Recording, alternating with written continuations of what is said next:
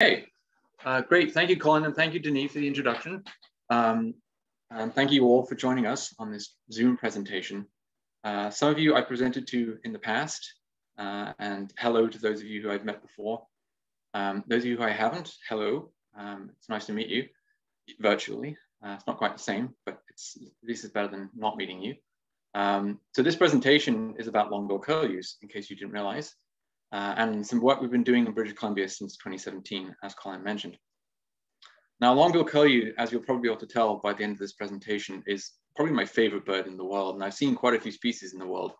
And I think the reason I love it so much is this picture really encapsulates what's so great about curlews. They're such majestic looking birds. And they're always in such beautiful habitats. I love the fields and the flowers that they live in. Some of the work we've done in the interior has been in the Kootenays, for example, has been fantastic, seeing all the beautiful wildflowers coming up in the curlews in wild prairie habitat has been fantastic. And these birds just really sort of capture the imagination. And I will talk a bit about this in this presentation. But I've been very lucky in my role as a BC director. I've been here for 7 years, as Colin mentioned. And I was lucky to get this job because it allows me quite a bit of flexibility in what I do. I have to raise my own salary through grants, and I have to raise the salary of quite a few of my colleagues as well. But I also get to design and conduct my own studies, which is one of the most exciting things. And the long-billed curlew is a really good example of that. So in 2017, we started this project in the Kootenays, really getting to grips with the migration of these species and their habits within that IBA, the Skookumchuck Prairie IBA. And we've expanded that in 2019 with work around Prince George, and we're continuing with it, hopefully this year, depending on whether or not Bonnie allows us to go up there. But I think she will. So it's looking as if this work is going to continue, and I will talk a bit about that later on. So why would we study curlews? I mean, there's lots of birds out there, and a lot of them are exciting, but why would we pick curlews out to study in particular? Well, they are quite unique in that they are the largest shorebird in North America by far. I guess the bristle-thighed curlew in Hawaii gets almost as big as this, and then perhaps the Wimbrels maybe get almost as large as this. But the females especially are enormous birds. And they have that really long beak, as you all know. The females have quite a bit longer beak than the males. And it has the longest beak of any bird in Canada for its size. And interestingly, they have interesting sex differences, as I mentioned. Females have about 20 to 30% longer beak length than the males. So with a bit of practice, you can tell males from females. This bird in the photo here is the female, for example.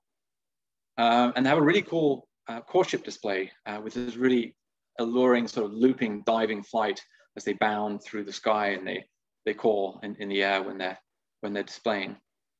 And this is really what's captured the imagination of conservationists and naturalists throughout the Northern Hemisphere for many, many years. Of course, the species curlew got its name from the British curlew, the Eurasian curlew, which is a species that Denis mentioned before, actually, too, when we had a little conversation about curlews leading up to this presentation. And really, that species is in a bit of trouble. And I will talk about conservation later on. But that species is not doing very well. Fortunately, the long-billed curlew is doing fairly well in North America. As I mentioned, they have this alluring namesake vocalization. So some people sort of alliterate the sound they produce to sound a bit like a curlew vocalization, curlew, curlew, something like that. I will play vocalization now. So if you have your speakers up loud, you might want to turn it down a bit.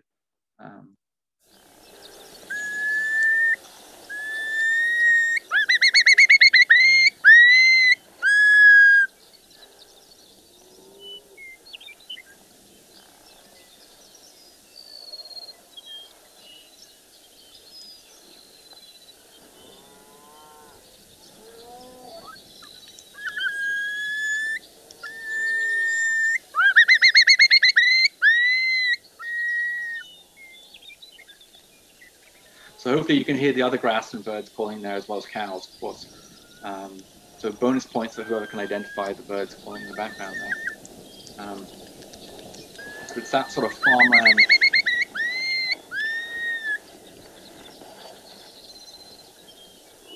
Enough of that.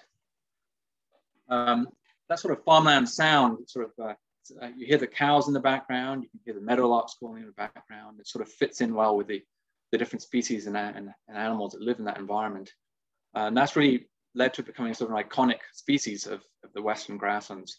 And people often relate to this. You talk to farmers, whether this is in the BC interior or on the prairies, and they'll wait every year for the curlews to return from migration.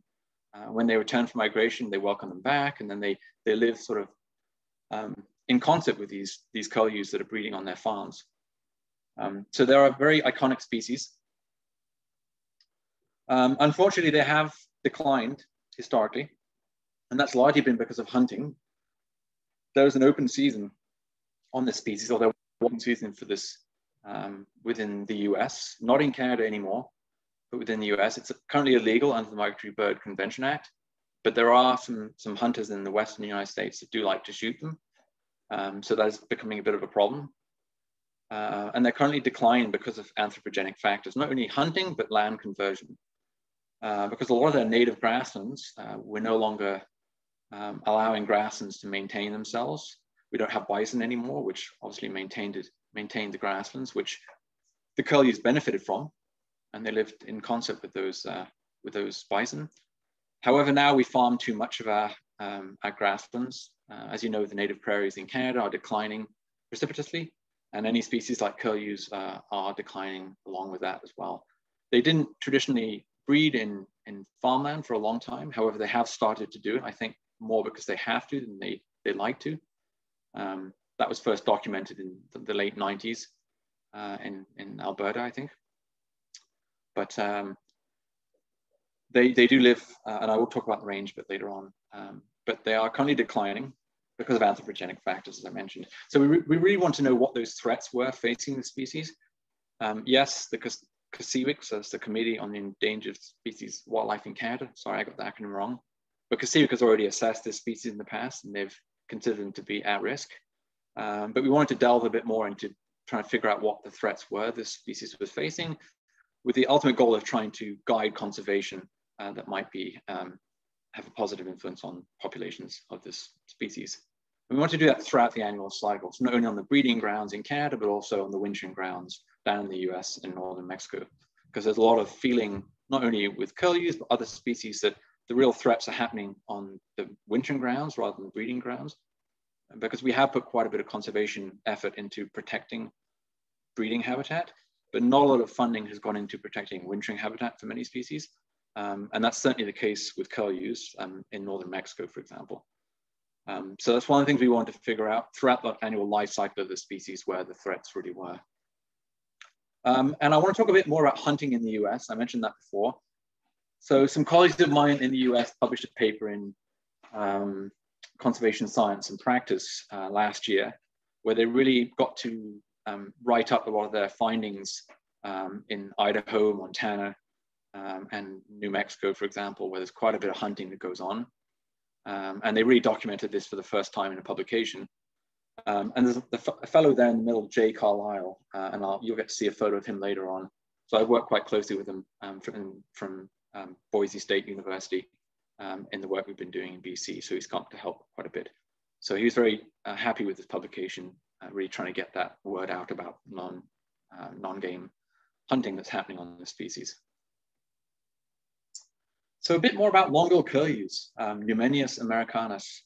I mentioned in the intro to this presentation that they are such stately-looking birds, and that's definitely true. You can see how tall they stand on this beach this summer in California, I think. And they stand really tall. They have beautiful big eyes and long beaks. The females have, as I mentioned, 20% longer beaks than the males. And they have really nice sort of buff plumage and nice little marks on the neck. And then underneath the wings, as I'll show you a photo later on, they have beautiful sort of orange colors under the wings. If you get to see them do those display flights, it really stands out. They lay about 2 to 4 eggs, depending on what breeding attempt it is. They start off the beginning of the season with 4 eggs in the nest. If that nest is unsuccessful, they'll try again with 3 eggs. And again, if that is unsuccessful, they'll try a third time with 2 eggs. And then usually they give up after that. 3 attempts is about all they can make. But that gives you an opportunity to determine what breeding attempt it is. If you find a nest, whether it has 2 eggs, 3 eggs, or 4 eggs, it tells you if it's first, second, or third attempt. And they nest on the ground, which is interesting. Most shorebirds do nest on the ground, of course. A few of them are tree nesters, but most of them by far nest on the ground. They have a pretty long incubation period, so 30 days is a very long time period. If you look at most passerines, they're only incubating for at most 2 weeks, and that's to avoid predation from their nests usually. But curlews really rely on sort of crypsis, so they hide their eggs really carefully in grassland. One of the reasons why they're patterned the way they are, of course, is to try and hide in grassland, sort of like a zebra can hide on the plains in Africa by having stripes, while so can the curlew by having those marks on the neck, really help with camouflage.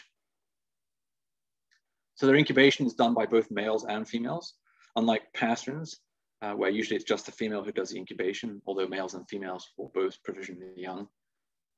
Males and female curlews both incubate the eggs, which is really interesting. And that could also link in with their life history strategy of having such a long incubation period, where exposing the nest to predation by nest predators for such a long time period, they really need to be protected by an adult 24 hours a day.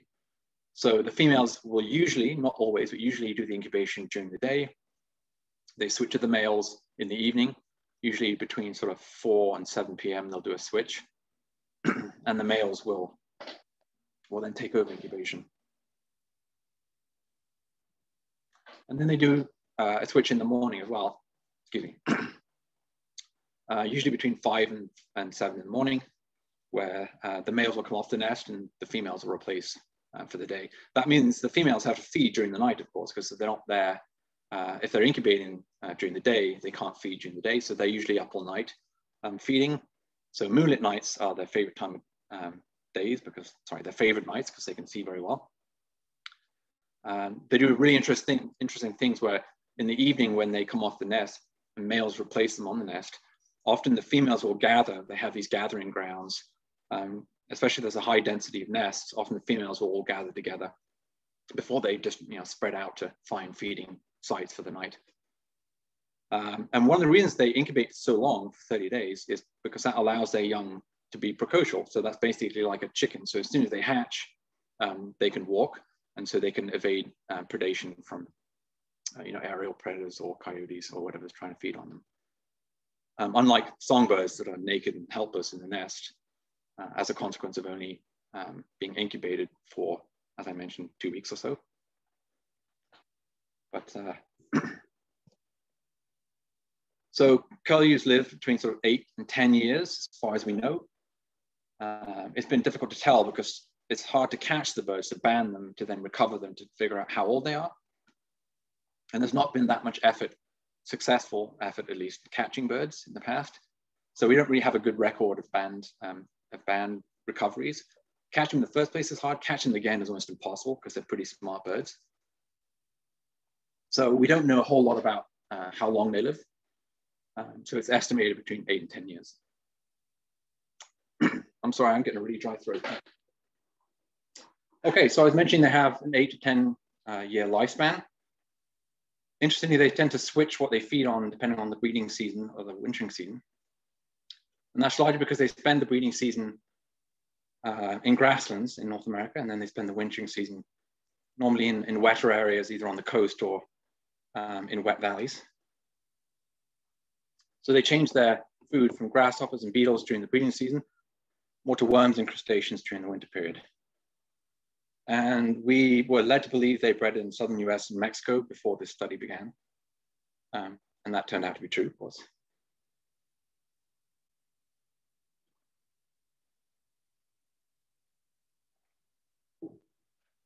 So this is a classic map of the distribution of the species between non-breeding migration and breeding grounds. And it shows that they breed in the Western US and Canada. And then they winter down in Mexico and coastal California in the Central Valley. And there's some interesting wintering grounds in the Georgia, South Carolina coast, as well as the coast of Alabama and Mississippi as well. So it's interesting to see, if you look at the photo up here, or the drawings here that Sibley drew in the field guide, they have that cinnamon underwing, which really stands out when they're flying. And then you can see there's a difference between juveniles and adults. So this is a picture here of this extremely long bill. It's definitely a female. And when I talk about, in a second, next slide, I'll talk about different subspecies. This subspecies, the parvis subspecies, which breeds down in this section here, they have a much longer bill than the birds we get up in Canada. I think this picture is an illustration of the parvis subspecies. But those two subspecies are very poorly delineated. There's not very clear difference between those two, other than bill length and body size as well.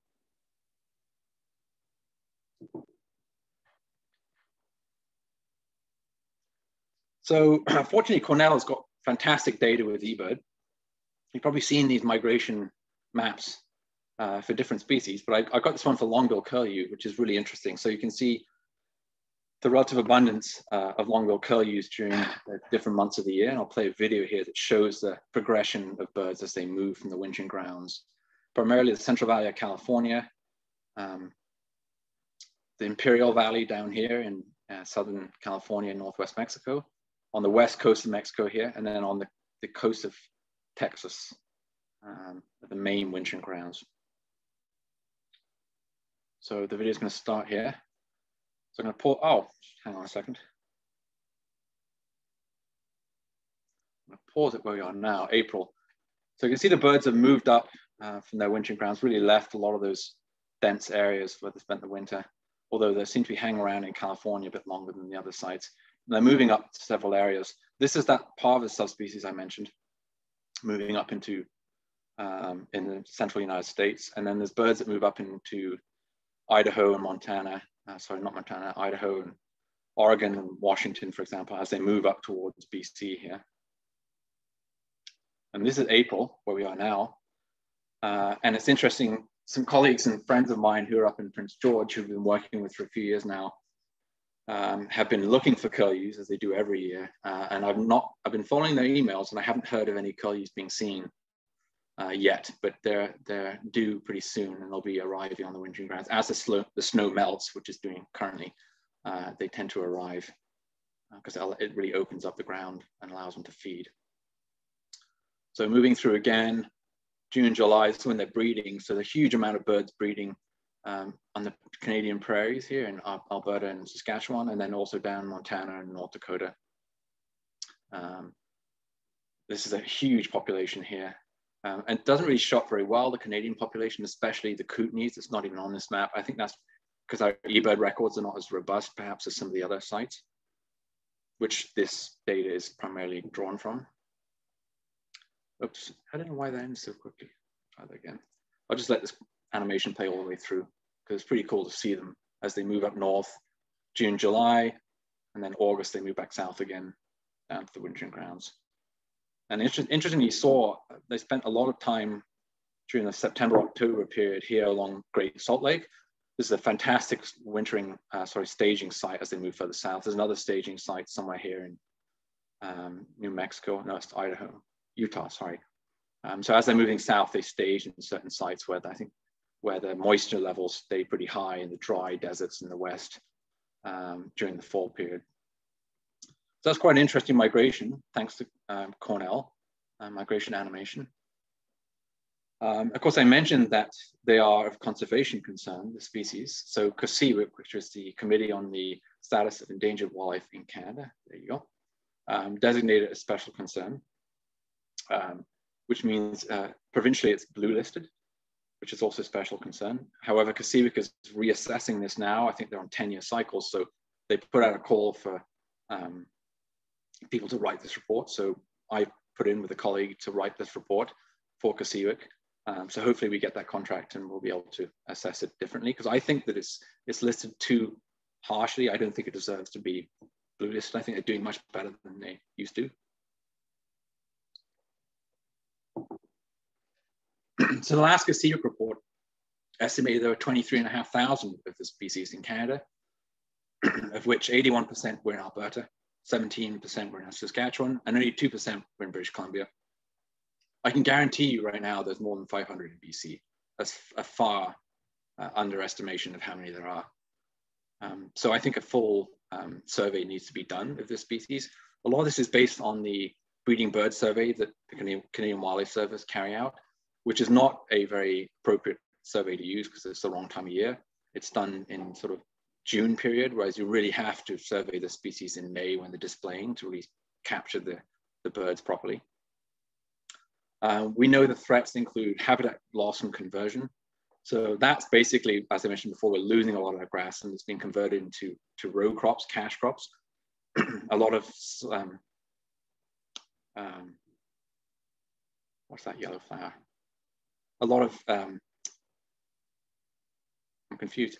A lot of row crops are being grown and a lot of natural prairies being torn up, unfortunately, which means that the birds don't do as well. Predation is a big problem for the species, especially from corvids. Corvids like crows and ravens are increasing everywhere, which is obviously having a negative impact on grassland nesting birds such as curlews. Disturbance from ATVs is a big problem as well. Too many people, too many yahoos out there with ATVs tearing up good habitat for these curlews, which is one of the major threats to the species. And as I mentioned before, and as Jay found in one of his papers, illegal hunting is a big threat in the US wintering grounds.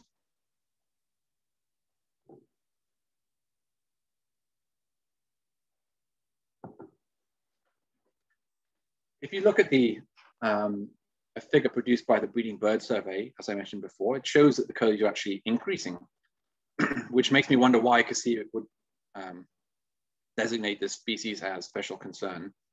So when we do, hopefully we do this reanalysis, we'll definitely use data like this that shows that they're not actually decreasing as, at all, according to this graph here.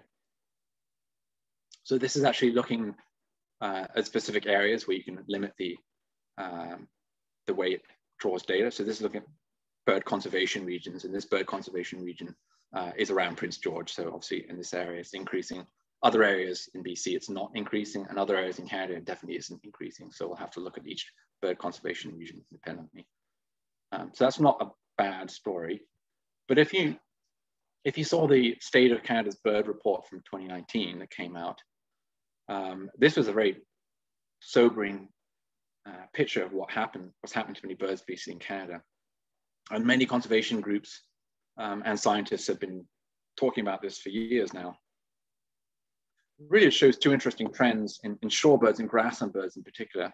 And whether you classify long-billed curlew as a shorebird, which it seems to be in the winter, or a grassland bird, which it definitely is in the breeding season, either way, it's doing badly.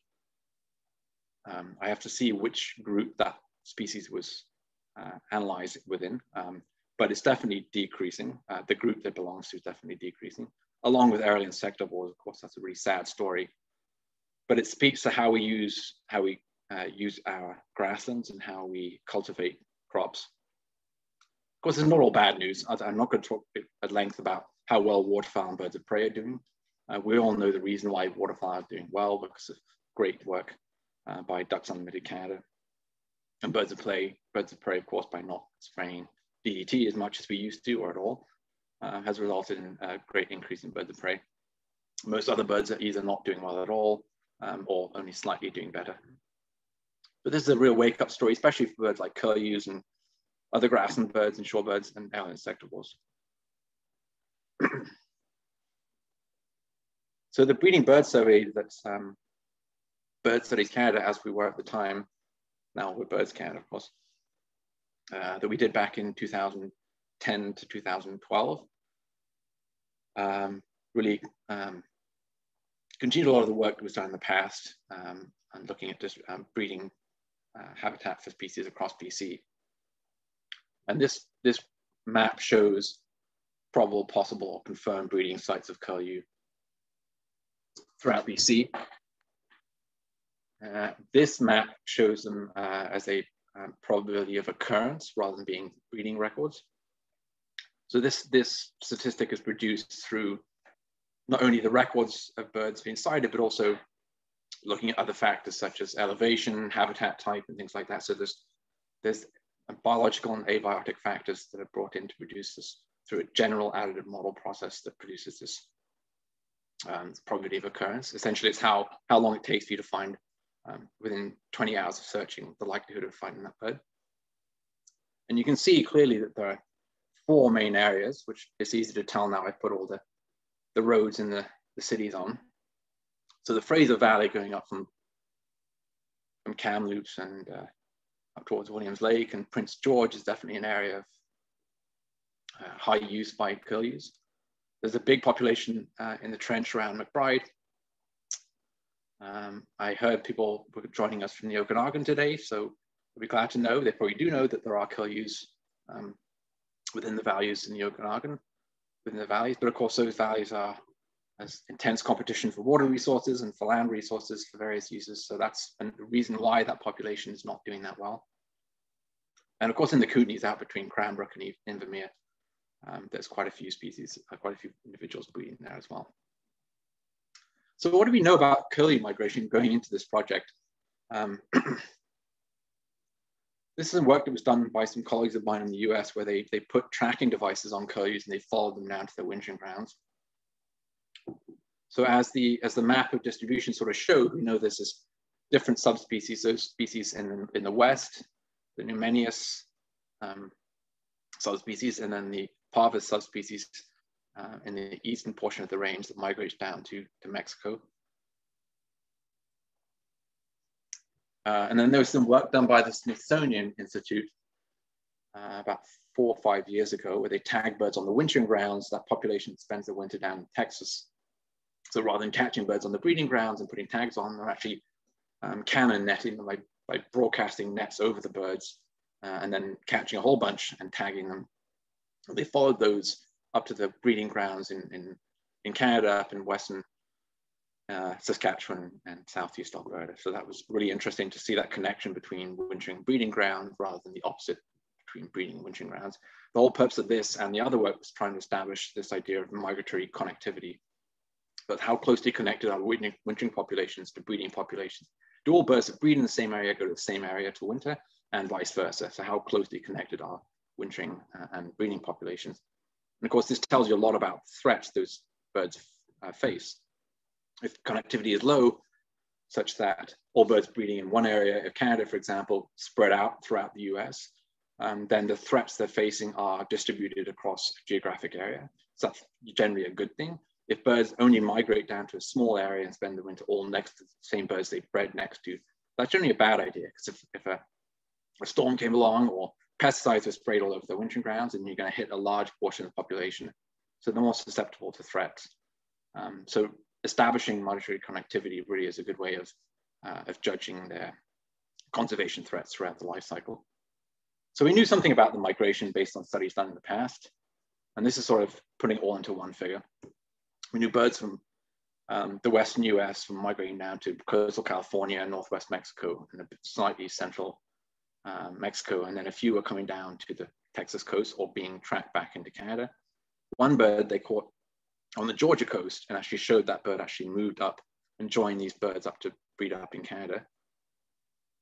And it's really interesting because that population that spends the winter down the coast in South Carolina and Georgia is declining a lot. And I think that might have been because traditionally, in the past at least, birds bred all the way across into southwest Manitoba. However, that population has been extirpated now, and that could have been the population that fed into these wintering grounds down in Georgia and South Carolina. However, with that Manitoba population winking out, that could be why this population on coastal Georgia has now declined. There's only a few birds every year. So some interesting studies. They found quite a bit out about migration. But we didn't know anything about those birds were up in BC. We knew a lot of birds bred in BC in those sites that I mentioned before. We don't know exactly where they go.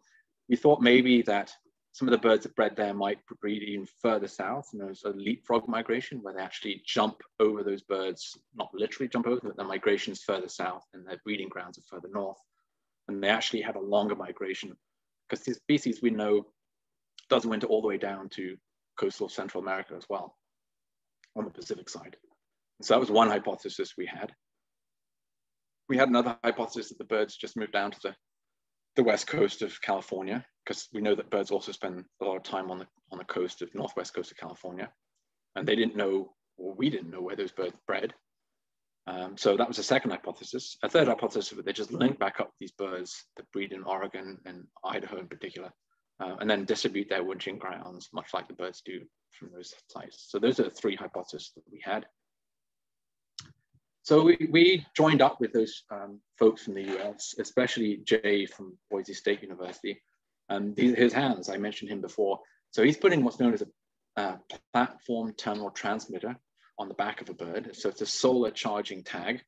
It weighs 17 grams, a bit more with the harness material. These curlews weigh between 700 and 800 grams each. So a 17, 18 gram backpack is a very small weight for these birds. You might think 18 grams is a lot. It would be on a chickadee, for example. It'd be heavier than a chickadee, actually. But on a curlew, it's not that bad. And these are satellite tags. So it transmits to a satellite, a Doppler radar satellite that has a low orbit around the Earth. And so we get signals back from these transmitters. We have a transmission rate set to every 2 days. They transmit a pulse of signals that go out. The reason why we don't have it transmitting every day is because the battery would die, even with the solar charging panels on the back. So it's set for 24 hours on, 24 hours off cycle. So we get locations that vary in accuracy from, at best case, 200-meter accuracy to, at worst case, a couple of kilometers, depending on the strength. But the reason we get a pulse of signals within a 24-hour period is that we get one high-quality signal within a few hours. And so that tells us something definitive about where they are. We also put alphanumeric leg flags, this individual AX. So that's a unique alphanumeric combination. And the color indicates where it was banded. So this is the bird that was banded in Idaho, and there's this green. The ones that we use in BC, they're white flags with black text on them.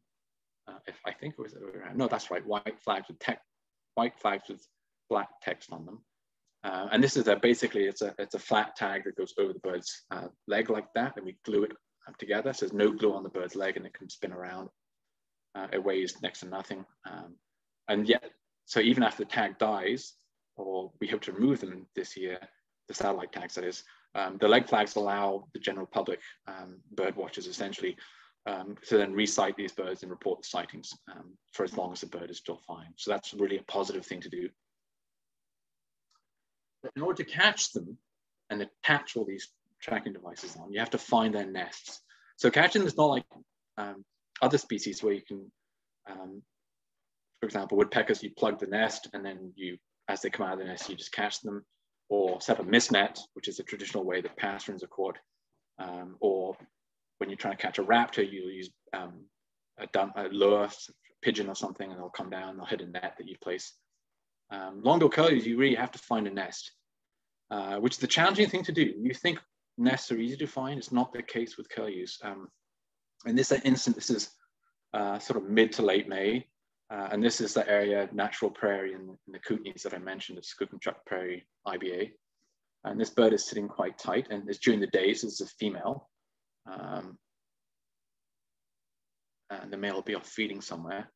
But you can see the bird sitting on the nest, mainly because it's in the middle of the picture. So if we have time at the end of this presentation, if you're still awake, that is, we can play a little game called Curlew or Cow Pie, where I'm going to show you a bunch of pictures of the prairie habitat with it looks like a curlew. You have to try and distinguish whether it's a curlew or a cow pie, because it's not that easy.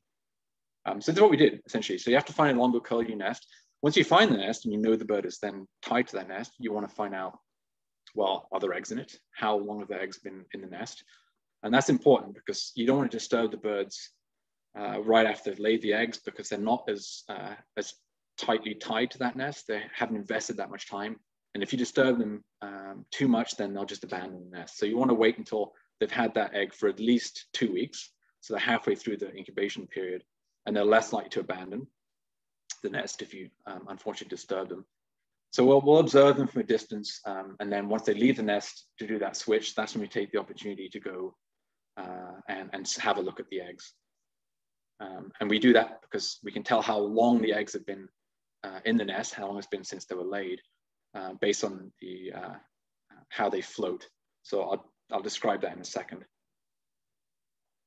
So once we find a nest and it's been there for at least 2 weeks, then what we have to do is, as a team of people, we have to take a mist net. We turn it from a horizontal net into sideways, we turn it over. And then we slowly lower it over the bird sitting on the nest. And they just sort of sit there and look up at the net as it's going to land on top of them. And they don't tend to fly. You've got to flush them up, and that's when they become entangled in the net, and you quickly take them out of the net. So this picture has Jay Carlisle in the middle there. That's Wendy Easton from Canadian Wildlife Service, and that's me on the left. And this is in the at Skookumchuck Prairie. It's a fantastic place to do field work because you've got the Rocky Mountains behind you, which in May are covered in snow, which is fantastic. And really interesting, there's these beautiful ponderosa pines, which is unique because these curlews like to actually call from the top of the pines, which is something that Jay from Idaho has never seen before. And it's not usually something the birds are known to do. So once you lower it like that and you catch them, you quickly untangle them, and you don't use a mist net, you quickly put a hood over them. So you get a cloth or a neoprene hood, and that's to calm them down, essentially. It's like putting a bird in a bag. That's why you put them in bags, so they become very calm in the dark, just like that. And it takes 2 people to hold them because they're very large birds. And while you're doing that, another person quickly has to float the eggs because the adult's not on the nest anymore. So floating the eggs is quite exciting because you don't know exactly how old that nest is. You can see from this image, essentially we fill a Tupperware container with water, we put the egg in there, and depending whether it sits up vertically like that, it lays horizontally, does it sink completely, or does it float up on the top? We can tell how old it is because as an egg develops, it gets more and more more and more air inside the egg as it develops. And this allows us to tell how old it is. So we can't get an exact age, but we can tell at least within a few days. And so if it's just a nest that we found, we don't know how long it's been since they were laid. We have to do this in order to know when we should come back and try and catch the owls. Once we catch them, of course, we have to measure them. So this is Jay here's hands, this is my hands here, and I'm holding, this is the hood over the head of the bird to keep it calm. He's measuring the wing length there.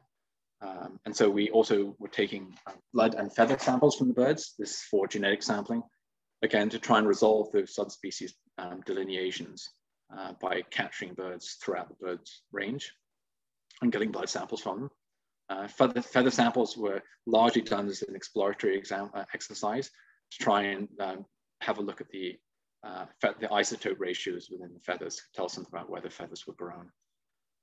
So that was all done for genetic and isotope analysis. We also would weigh and measure the bird. Again, this is to try and add to the information on the species. We'd band them on the right leg with a traditional Canadian Wildlife Service unique leg band. And we'd mark the bird, as I mentioned, with alpha leg flags on the opposite leg. So yeah, this is a bird here, as I mentioned, they're white leg flags with black letters on them, just AU. So as I was weighing it, put them on the back, they stick their legs up in the air, they're nice and calm. So it's quite a surreal experience, really, to have a bird like that in your hand. So we weigh them. We take a saliva sample, which is really interesting. And this is mainly, again, our colleagues in the US want to know this sort of information for various reasons. I don't think we've done anything with it, but I think they've frozen those samples so they can have a look at pathogens the birds might have. So again, this is Jay Carlisle on the right. This is Graham Sorensen. I think you heard Graham give a presentation back in January or something like that, or February, on the Coastal Waterbird Survey. So he's one of my colleagues who works on the Longbill Curlew project. And then we put these PTT tags on the back of the birds. And if you look closely here, you probably can't see, but it actually says Bird Studies Canada on the back. That's what we were when we got the tags originally. So anybody who might find this tag lying around in the middle of nowhere, if they've got shed by a bird at some point, a bird might have died and its carcass just dissipated into the ground or disintegrated into the ground. Or somebody might report it and find a dead bird and report that. And so it has that phone number on it, which is useful. As I mentioned, there's solar charging, which is good. So the way we put these on, they're like wing loop harnesses. So it's like a backpack that we thread over the bird's back and has to sit on the bird's back like that.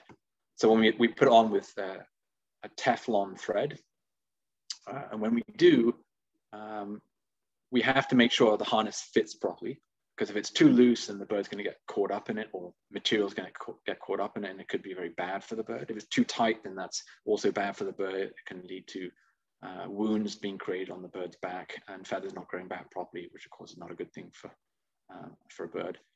So what we do is we take an old tent, this is Jay's tent, and then we release the bird in the tent to see how well it can walk. So I'm going to play this video here, and you should be able to see the bird being released in the tent. Don't be concerned about it being harmed. It's a very soft tent, and they generally wouldn't hurt themselves when this happens. So I'll play this video.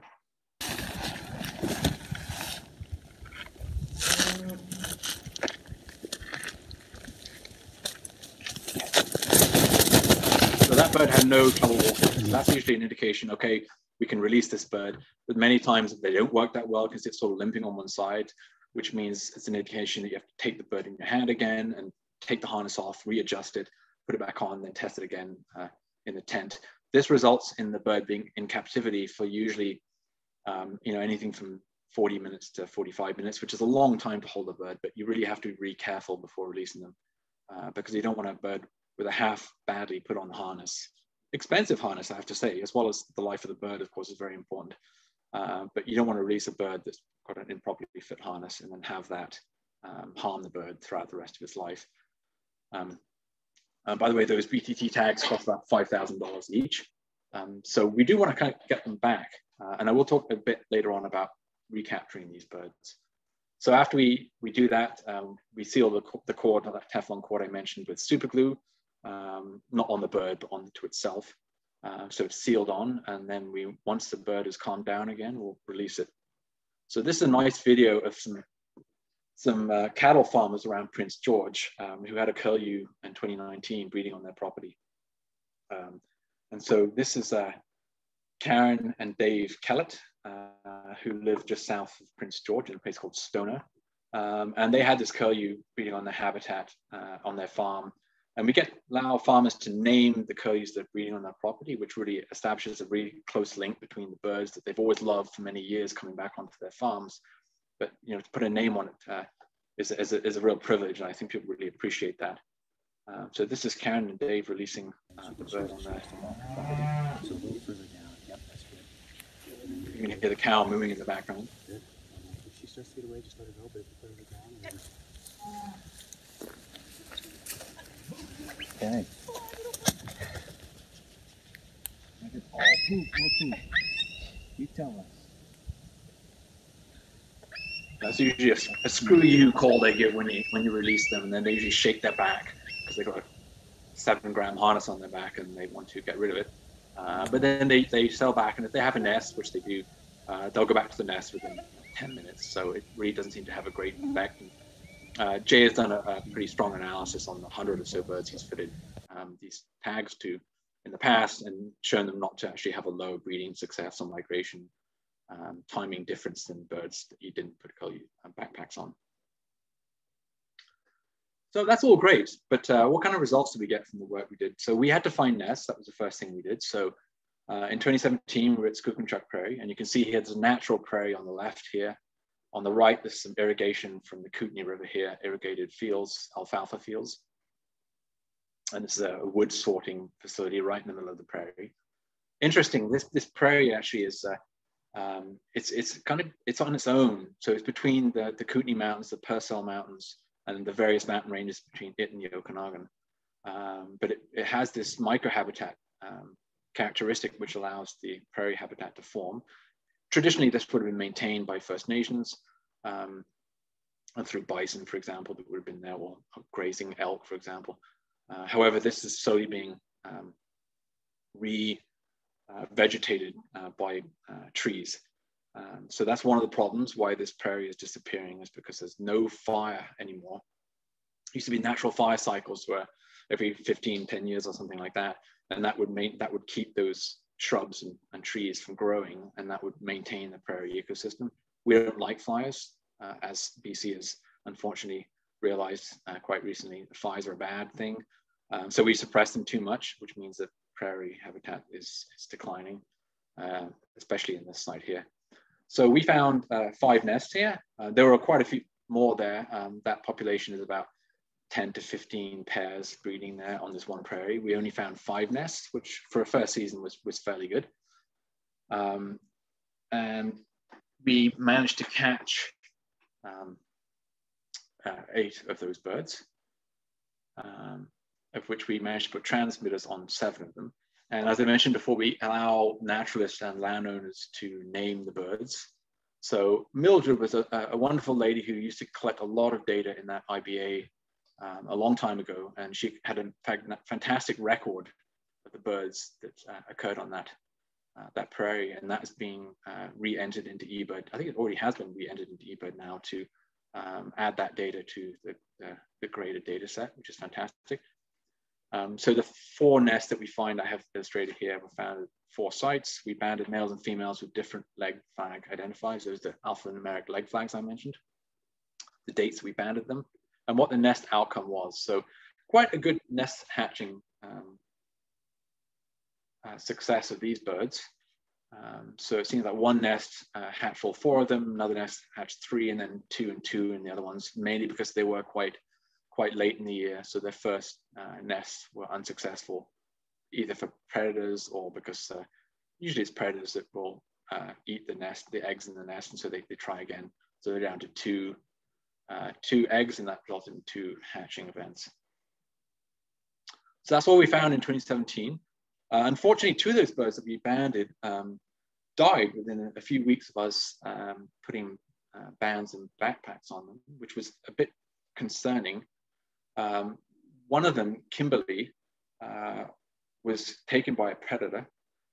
We found the bird and the backpack on the bird shortly after we had put it on, and it looked like it had been eaten by either a Cooper's hawk or a great horned owl, because they both had nests very close to where this bird was found. Akina was another female, unfortunately, that was killed within a short period after we put the transmitter on. In this case, it wasn't a natural predator. It was found dead on the road. So we thought either it was killed through a collision with a vehicle of some sort, or it was dragged by a scavenger after being killed on the close to the nest, and then after it was dragged on the road that was driven over by a truck. I think the first is much more likely. But this transmitter was crushed, much like the bird was. Its beak was bent, so it's a pretty sad outcome for this individual. So we lost 2 of those birds shortly after putting the transmitters on. We were able to create these hotspot maps, though, for 2 different individuals. This is a pair, Mildred and Sola, female on the left, male on the right, showing the map of the Skookumchuck Prairie IBA outlined there. And so the nesting site is that white spot in the middle. The circle around it is the 95% confidence interval of the bird's movements.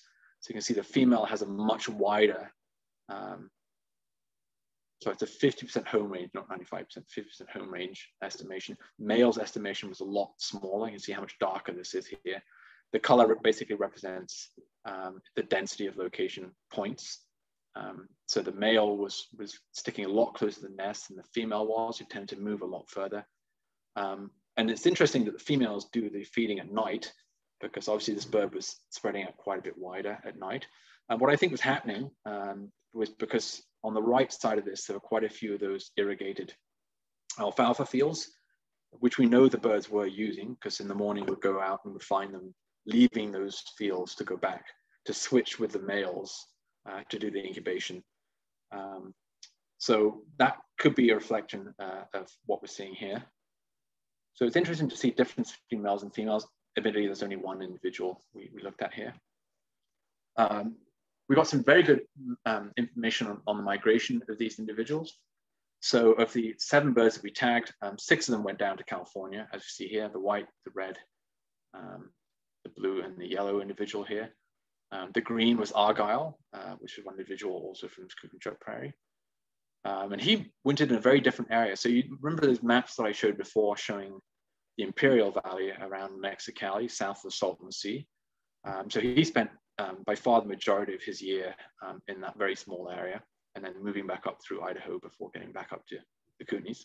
Whereas all the other individuals sort of moved their way down through Eastern Oregon and Western Nevada before they got to Central Valley of California, where they stayed for, again, the entire winter period. So again, showing that hotspot analysis for the wintering period. Again, this is Argyle that I mentioned down in the Imperial Valley. This is a heavily irrigated agricultural area between the desert areas east east of Mexicali and west of Mexicali. So the US-California border here. And this bird primarily stayed in the US, moved down a little bit to Canada, to Mexico. But you can see how it's focusing most of its time in these areas with the most amount of hot spot, high density areas at least. And those tell us something about, we can look at the crops that were being produced, because obviously the way that they're producing it is conducive to feeding by at least one individual. And so these data are all being fed back to the US Fish and Wildlife Service, who can then, I mean, they have a lot more data from the US, admittedly. We only have seven individuals in 2017 tracked. Jay's own project, they have dozens of birds tracked from Idaho. But it all contributes. Another individual was Mojo. He was a bird that bred, again, in Scoopchuck Prairie, and he spread out quite a bit more. Again, these hotspots really concentrated in the Central Valley of California between Merced, Santa Cruz, and then one spot up here north of Sacramento. Interestingly, this site up here is a rice fields. So rice agriculture seems to be quite popular with curlews. There's not a lot of natural prairie habitat left in this area because it's so heavily cultivated. But some plants, especially rice fields, if they're managed properly, especially with the amount of water that's and the timing of water inundation for rice cultivation, is quite popular for curlew breeding habitat. So that's interesting to know. So I don't know if you saw on Argyle's map, but also Mojo's, you can see they're spending 220 days of the year down in the US, and they only spend a third of their life back up in Canada, as well as migration periods in between. So really, these are American birds that spend only their breeding season up in Canada, but spend the majority of their life down in the US. In 2019, we didn't go out in 2018. In 2019, we started work up around Prince George. And I didn't really know what to expect when we first went up there. I didn't know what the density of breeding birds was like up there. And I'd heard anecdotally from a few people that there were quite a few birds happening, breeding in this area known as the Wright Creek Road. This is about 20 kilometers north of Prince George. And we found amazing density of curlews breeding up there, again, in agricultural land, not in natural prairies. It's not naturally a prairie habitat up there. It's all forest land that's been cleared for agriculture. But the density of birds breeding up there was astounding, especially if you look at this, it's 500 meters by 500 meters, this little box. But there's 1, 2, 3, 4, 5 birds, 5 pairs of birds breeding within this small box. And that's astounding density. And so we are going back up there this year, and I'll tell you a bit about that in a second.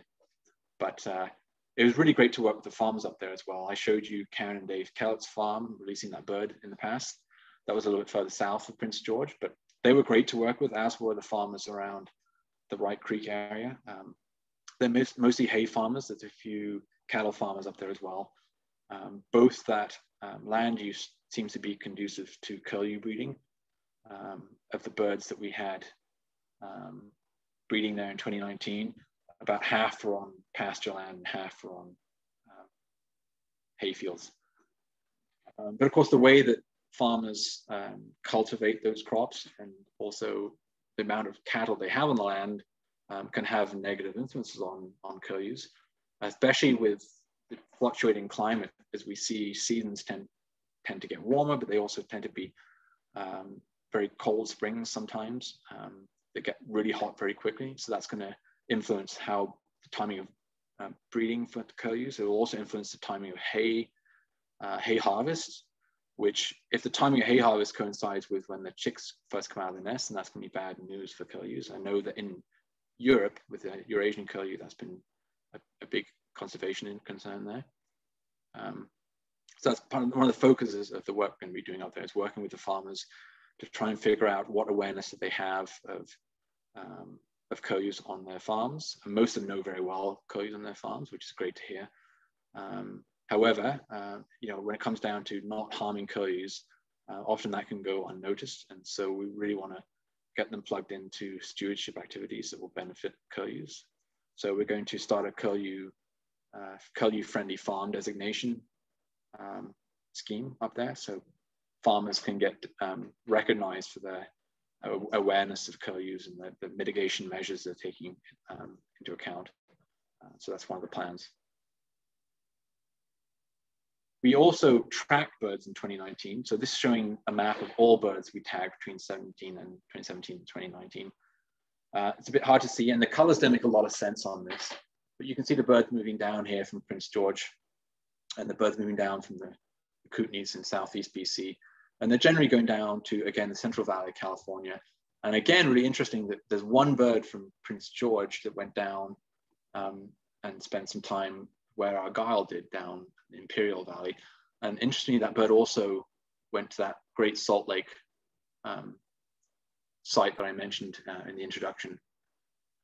And what's really neat is when this bird returned, this is only showing migration south, on the way it returned, it actually returned by migrating east of the Rockies and then crossing the Rockies around Banff, and then dropping down to the Rocky Mountain Trench and getting back to Prince George that way. So very different migration pattern than the other 20 or so birds we've tagged. So really interesting that there's variation. It sort of also speaks to the variation going down to the Salton Sea area as well. Again, it's only about 10% of the birds go down there. An interesting split between birds. We also did something really cool in 2017. We didn't do this in 2019, but we tried to follow the chicks after they hatched, largely because we had an employee who was hired to do this. We didn't have somebody in 2019 to do this. It's pretty labor intensive. You have to go out and walk around all day following these cute little chicks, which is not a bad job if you ask me. So when they hatch, it's this classic shorebird cryptic plumage. They look very, very much like the habitat they're in. And once they disappear, as they like to do, you basically can't find them. You have to rely on the adults finding them, and then you can get back in touch with the chicks. And they don't tend to stick together, so the adults will try and corral them to get them to stick together again. So they are quite difficult to follow. This is showing one freshly hatched chick in a nest of 3, and then a nest of 4 eggs. And when they tuck down in the grass, they really blend in well. And unless you're up close, you can't see them. It's adaptive. You can see why they'd be like that. So you can see this one individual, one chick that was hiding there. And again, it's a photo that Kyla, the person who was working on this, did. So those 4 nests that I mentioned before on Screwtrap Prairie, this nest up here, the birds generally stuck to east of Highway 93, I think that is. And then they're bound on this side by the river, so they couldn't go very far. This nest here, they roamed all the way down this purple nest here. So quite a bit of variation in terms of the space that chicks roamed over when they're fledgling, when they hatch out of the nest. So we learned a lot in this project between 2017 and 2020. We learned that they're not really using agricultural fields to brood the young. At least in 2017, that wasn't the case, where they had a choice between agricultural fields and natural prairie. In those situations, the birds nearly always use the natural prairie to rear their young. You can see why, because you can hide much more easily in the natural prairie where there's a diversity of plant species to hide among than you would do in a cultivated landscape where it's just a monoculture and you stick out like a sore thumb. So where there's a choice, the adults tend to bring their young to natural prairie. Where there isn't a choice, they will of course forage around in fields, which is what we found in 2020 in Prince George. Interestingly, we saw really strong discrepancy between males and females in terms of the timing of their migration. We saw females leave almost 2 weeks before males did. So after the chicks hatch, usually the adults will stick around together with the young for maybe 3 or 4 days. And then the females get up and leave. And a lot of shorebirds do that, where the females are the first birds to migrate south. And the males are straddled with the young to take care of them. I guess they get some parental leave to do that. And so they have to take care of the young. There's quite a few aerial predators, so they have to be able to protect them from coyotes, for example. Badgers are usually bad news for this species. But the males migrate usually 2 weeks after the females, and then another 2 weeks to 3 weeks after that, the young will migrate. So they do that migration without any of the adult birds. That's why generally the young will gather and fly in groups. So you see these big groups of young curlews migrating later in the season than the adults will migrate. As I mentioned, the males will remain with the young for 3 to 4 weeks before leaving them to migrate on their own.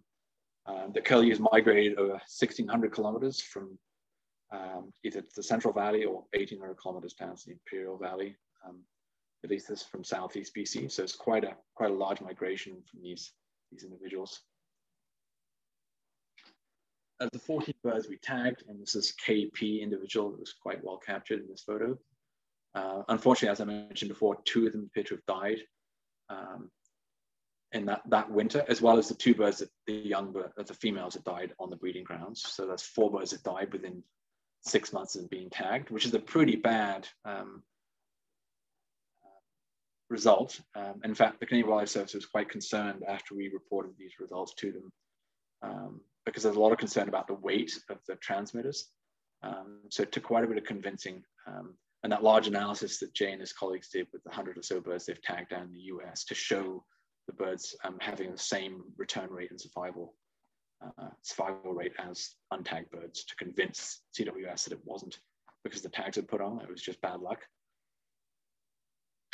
So those birds that we tagged in 17, the only one that we had still tagged died in December 2019. Of the 7 birds we tagged in 2019, they're all still alive, which is the good news. As of September 2020, unfortunately, these terminal transmitter tags, not only do they cost $5,000 each, but they also cost over $100 a month per tag to track them. So you can't keep doing that forever. The money runs out. So after we've been tracking these birds for a long time, we decided to turn the transmitters off. When you stop the transmission, that's the end. You can't turn it back on. So that's one reason we put the leg flags on, so that we can recite these birds, and then we can find out where they're breeding in order to catch them, to take the transmitters off. So that's one thing we're planning on doing this year. Fortunately, we got a nice grant from HCTF, the Habitat Conservation Trust Foundation, a stewardship grant that's going to begin in April this year. We're going to return to Wright Creek in May to try and capture those 7 birds. Of the 7 birds, 2 still have the transmitters running. It's primarily because the Smithsonian Institute are paying for their, they bought the tags and they pay for the satellite time. Nice gift from the Smithsonian Institute. In return, we share data with them. We're actually putting out a strong paper fairly soon, looking at that big migratory connectivity idea that I mentioned before. So we're combining data sets from all across the species range, hundreds of birds we've tagged, to really get an idea of where they're spending their time, what threats they're facing throughout there. Probably get several papers out of this, actually. So again, that comes through the collaboration we've had with my colleagues down in the US. We'll take the tags off.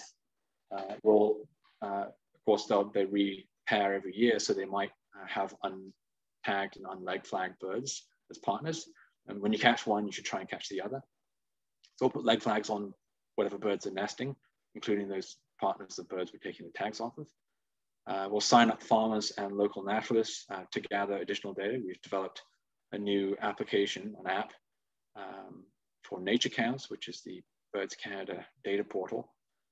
So this is a special app you can use on a tablet or a phone, sort of like eBird, to collect data, in more in-depth data than you can collect on eBird. So we're going to sign up farmers and naturalists to start citizen science projects for them to gather additional data. As I mentioned before, we're going to start a curlew-friendly farm project where we recognize farms that are aware of and conducting mitigation measures to try and prevent harm to curlews. We'll recognize them with a sign, and we'll also create some best management practices which currently do not exist. So it's advice to farmers on how they can reduce their impact on curlews and other grassland birds too. We actually had requests from quite a few farmers, both around Prince George and in the Kootenays, on what they can do to avoid harming birds. And I also want to bring you up to speed with World Curlew Day, which happens on April 21st each year. If you haven't heard about it, it started in England with the Eurasian curlew. We always do something special on World Curlew Day to recognize that, whether it's a gift giveaway related to curlews, or we also have social media platforms. We post stories about curlews as well. the reason that World Curlew Day started really is to establish awareness for the plight for these culturally iconic birds, not only in Canada, but also of the 9 species in this genus, the Numenius genus. Unfortunately, 2 of them are presumed extinct. So they haven't been seen in decades, or even longer than that with the Eskimo curlew, for example. One of them is endangered. 2 are near threatened, and the others are not doing very well in general. Locally, they've declined, although as a species, they may not have declined. So as a genus, they're quite threatened. And so to raise awareness to this, the plight of this genus, that's what World Curlew Day is for. So April 21st, in 21 days, I encourage you to keep your eyes open. We'll be posting plenty on the Birds Canada social media, and also our latest news blog as well. So if you're a member of Birds Canada, you should hear about that. What else? So I don't know how much time I have left, but I thought I'd talk a bit about some interesting sightings we had. What's the time right now? 8:44. Okay, so I've been talking for at least an hour and a half. So I don't know if you want me to go any further into this. Denis, can you? No, we still have time, Denis. I mean, we've got, a good another 15, 20 minutes. Would that be good for you, David? Sure, yeah, I'll run through these videos quickly. It's quite interesting. So much like killdeer do, curlews also do a broken wing display. So we actually managed to get them on camera. So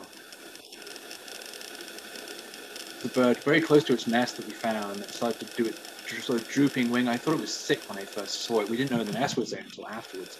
But that's a broken wing display of a curlew.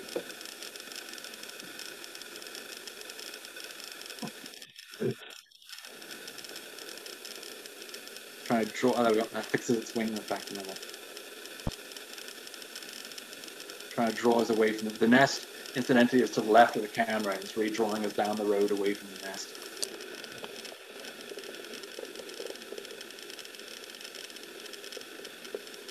It was interesting, we actually found a nest right on the side of the road here, which is unusual because it was in like this roadside stubble that was mowed by a mower in the past. Really interesting to find a nest there, which we wrote up for the Canadian Field Naturalist Journal as well. So then it left. That was an interesting finding that we had. We also, I got a video of a curlew copulation here. I don't know if you've ever seen curlews mating, but it's worth watching. Oh, hang on. Everyone wants to see this. Not a great video, and I apologize. I had a small camera with me. So yeah, that's the male on the left and the female on the right. What the male does, he starts by stroking the back of the female. You see, he's quite a bit smaller than the male. Again, the bill length, but also the body size is smaller. So he fluffs up the feathers on her back to sort of stimulate her. Little nose.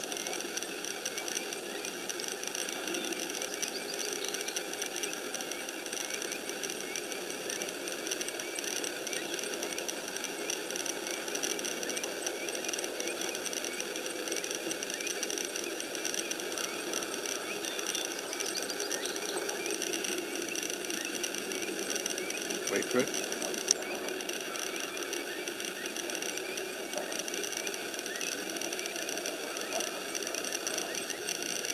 Oh, there you go.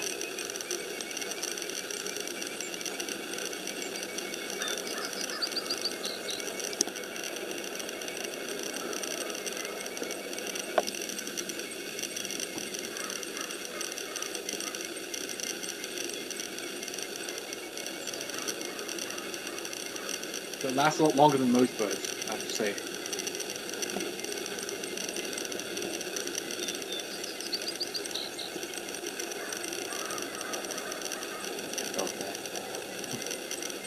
So that's a curlew copulation. Now, I don't know if you want to play this game. It's a funny little game. I'll run through these really quickly. So this is what the field looks like around Prince George. It's a hay field. It's a monoculture. Early in the season, when the birds breed, you can see there's no leaves on any of these deciduous trees because they breed, in early May, and there has been no growth that far north in early May. And you can see the bird just stands out like a sore thumb. It's really obvious. And if we zoom right in there, that's the female there. So it's been quite easy to find those nests around Prince George. However, in other fields that are not quite as closely tended as that other nest, that other field, when this is a cattle pasture, so that's sort of a giveaway. That's a cow pie, and you can imagine in a natural ecosystem where you've got curlews breeding around bison, that looking like a bison pie would be a good way to hide a nest or hide yourself from a predator. So there's some thoughts in the US, at least they've published a small note on this, where they compare the distribution of cow pies in the landscape to the distribution of nests, and look at how close the nests are to natural cow pies, with the hypothesis that the birds are building their nests close to cow pies because that actually acts as a confusion, a baffle basically against predators. Mm-hmm. So yeah, we can go into, we've got lots of examples here. There's another one. That's actually a bird. You can see its beak there, sitting on a nest. And this time, that's a cow pie, obviously. This is a really hard one. You can see what we're looking at here. It's right there. That's actually a curlew. So that's the same nest that I showed you before that was really obvious before. It's just later in the season when the grass has grown up before in that hayfield.